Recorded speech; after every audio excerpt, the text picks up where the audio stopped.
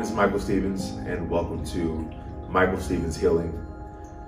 I want to talk about just something that has really been on my heart for probably about a week, maybe a week and a half, and it's just really, it's about the healing journey and about a human being connecting into parts of their body that are bound up and experiencing potentially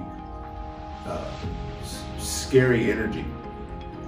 I think it's probably the best way I can describe it. And what I'm saying is that, you know, in our life, that in our body, there are places of free energy. It's just open and it's willing to be worked with, and it's safe. That's the key word, it's safe. But then there's places in our body that are bound up, and they're kind of like bound up and stuffed away.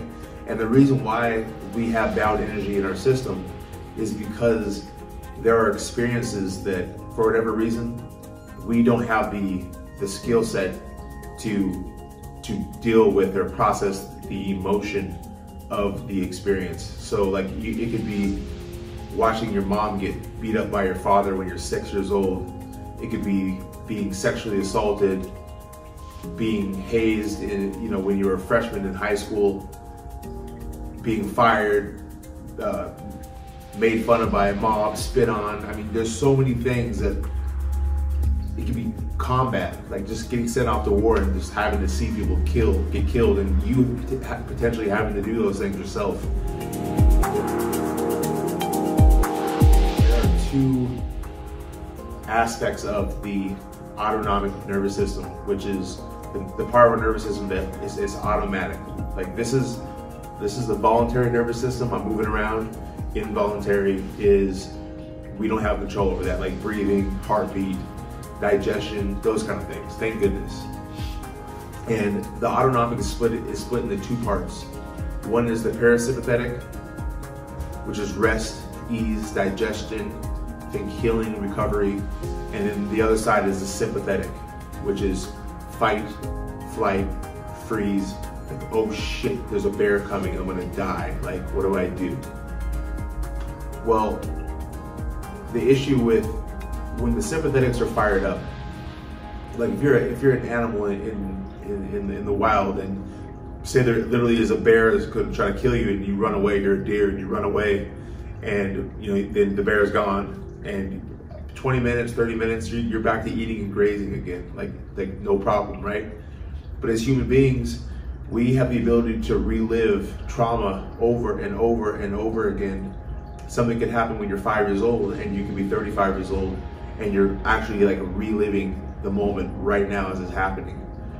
And we get these play loops, right? Like it's like, you'll have triggers, and the thought will come up, and you'll relive the situation, and years can go by, and what ends up happening is we have stress physiology. Like our body starts to become just bound up, and they become like actual reflections of like how we're feeling most of the time.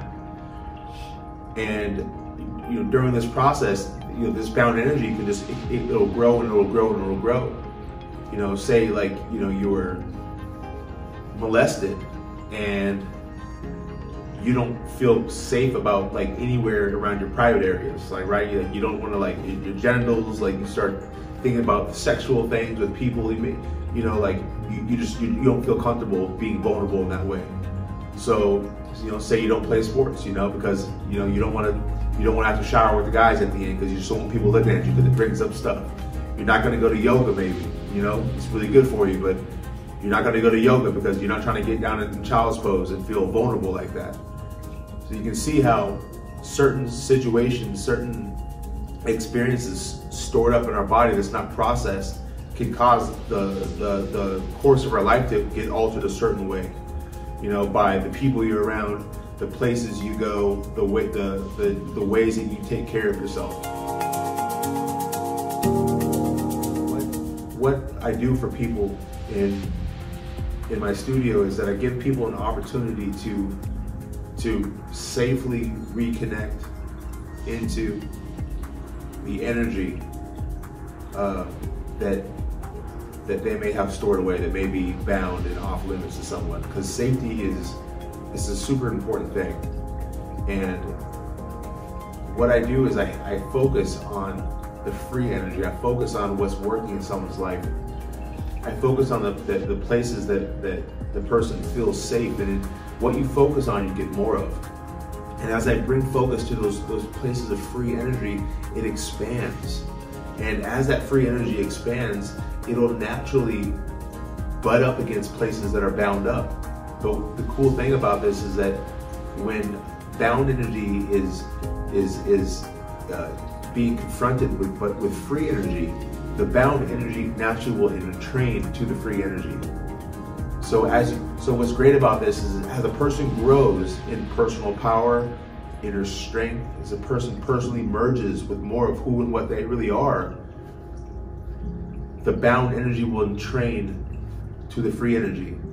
And it'll be it's a graceful process. There's not like, oh my gosh, like, you know, the lights start flickering on and off and the windows break. It's nothing like that.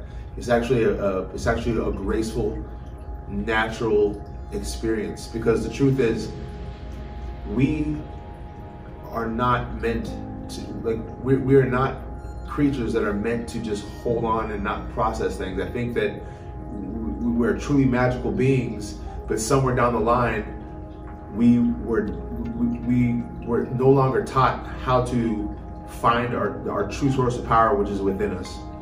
And we were not taught the skills to move through things, you know, in life.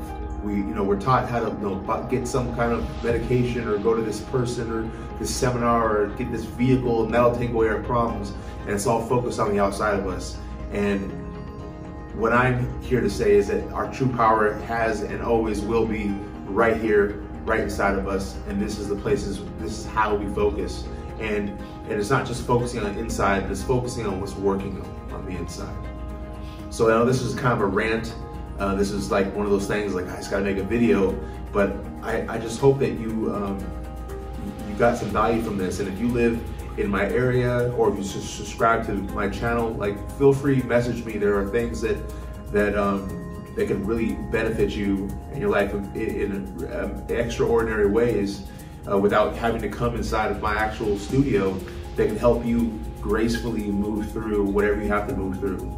Because ultimately, you know, I want you to be the whole version of yourself. It's so important to be the whole version. And the places that are bound up, even though they may be terrifying and seriously uncomfortable, trust me, like, if they had a choice, they would want to be included with the rest of you and the rest of your life. Because a place that's bound up and off limits, that's energy that you don't have access to. That's energy that's fuel that can help fuel you to the version of yourself that you want to become. And that's fuel that you don't have access to until you have the skill set to merge with that, to integrate that into your life. So I hope this was a wonderful experience for you. I hope you got some value out of this. It's my pleasure to just share these insights with you, and I hope that this can help you move forward. So have a nice day.